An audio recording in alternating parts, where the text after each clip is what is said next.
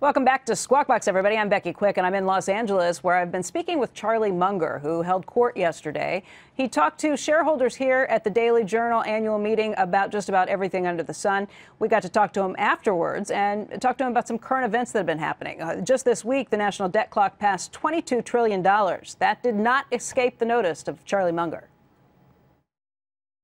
You worry about the eventualities of a growing national debt? Well, I don't worry much because I regard it as a cinch that a great nation will in due time be ruined.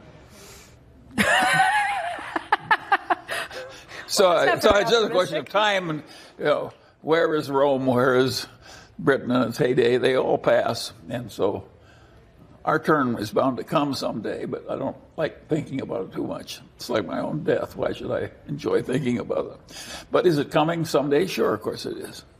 But you have no guess as to when? No, sooner or later.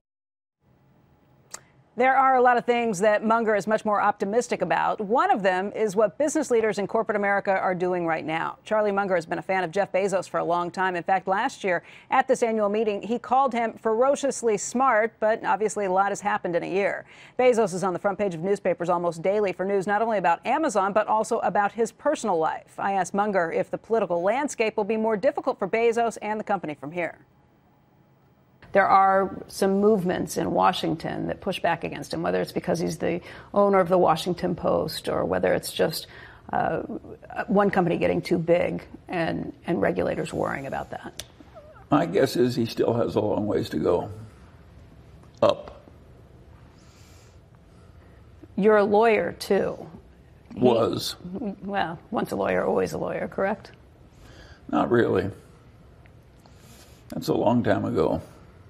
What do you think about his move that he's made recently with the owner of the National Enquirer to say, look, he just came out and said, they're blackmailing me.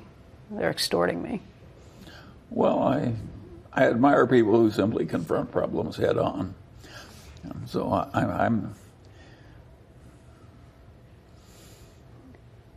have no quarrel with his confronting the National Enquirer, but I regard it as a little nothing place that the world could well do without. And so,